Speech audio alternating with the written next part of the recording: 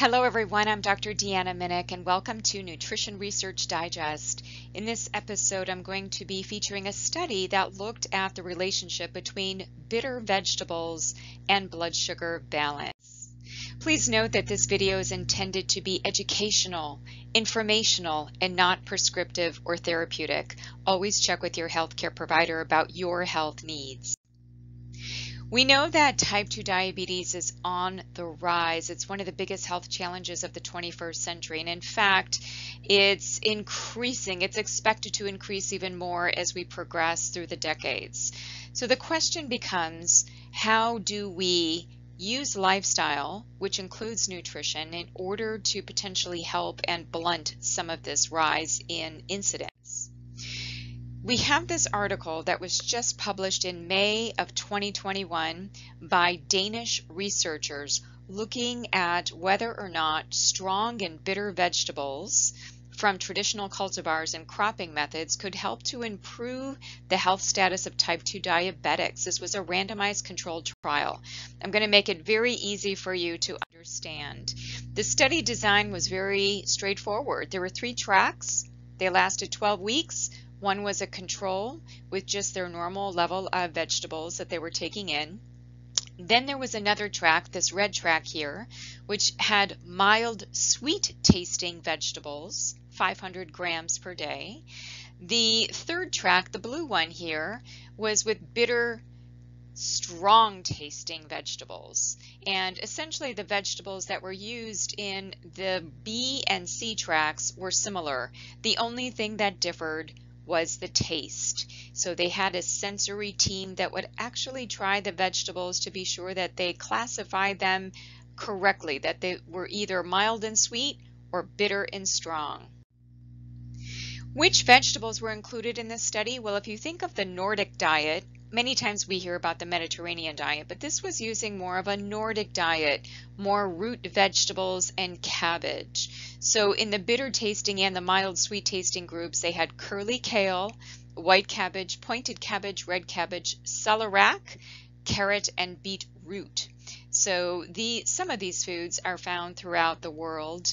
We can apply this to thinking about bitter foods in general, a lot of the cruciferous vegetables. If we look at the study design, what we see is that they brought in a large number of people, they screened them, they then randomized them to one of those 3 tracks that I described. So it was either the control group or the mild sweet group or the bitter strong group.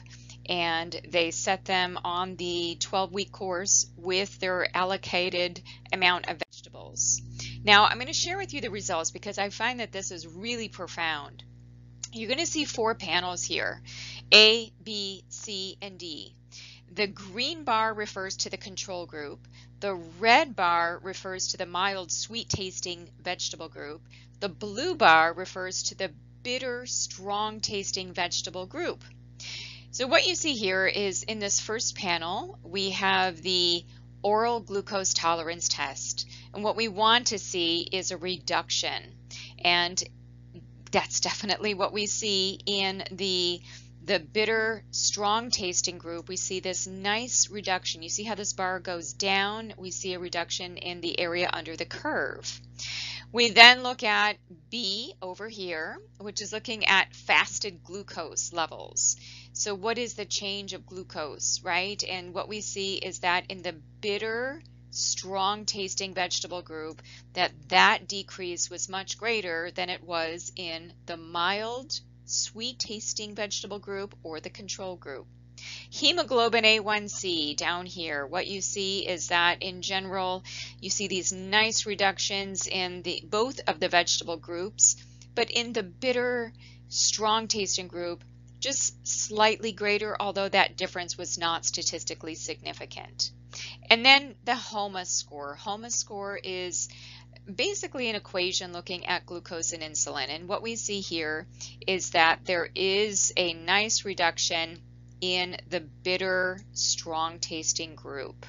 So in general, what would we say about bitter, strong tasting vegetables? Well, I would say just from looking at this that they may effectively moderate and help to bring down these measures that relate to glucose.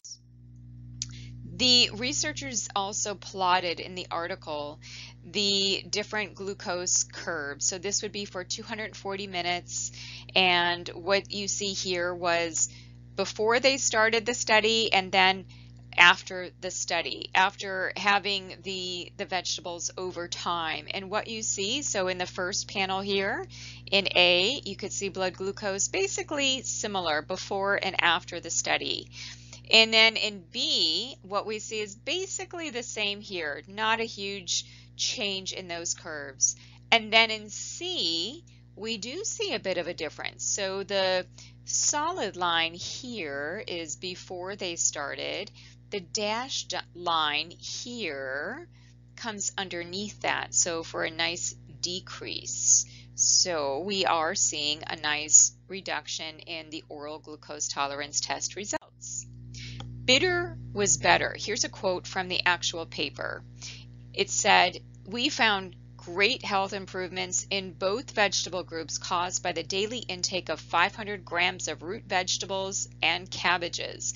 But interestingly, the bitter and strong tasting vegetables had the greatest impact on insulin sensitivity, lipid profile, body fat mass, and blood pressure." Now, I'm not showing you all of those results. You can actually get to the study and read it yourself, but this was the takeaway.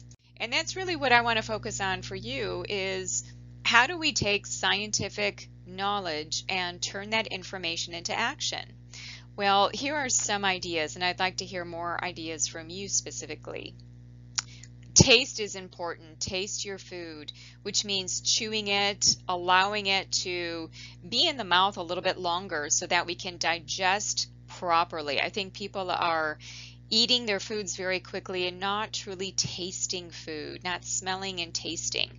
Number 2, aim for a variety of tastes.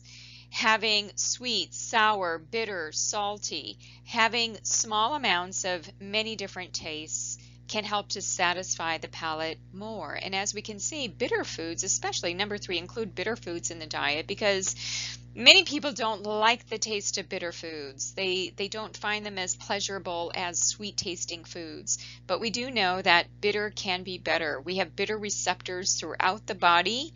We're learning much more about that. These bitter receptors are found whether it's in the gastrointestinal tract, they're in the respiratory tract, and we're learning that these bitter receptors are keying into bitter substrates from foods and changing our physiology. And so what we learned from this study is that bitter, strong tasting vegetables can help to change blood sugar parameters even more than mild, sweet tasting vegetables that are of the same variety.